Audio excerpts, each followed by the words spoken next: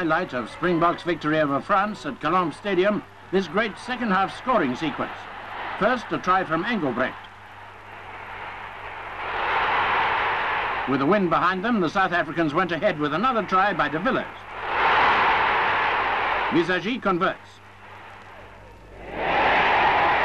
Finally, to make their winning margin 16 points to 11, the Springboks' final try when no miss just got to it.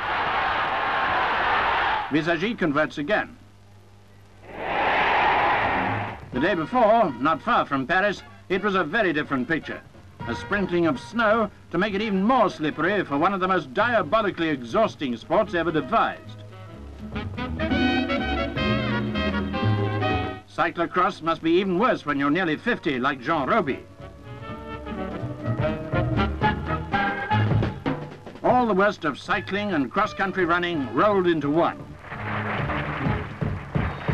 Roby did finish, but he finished last. The winner, Walter Ritchie.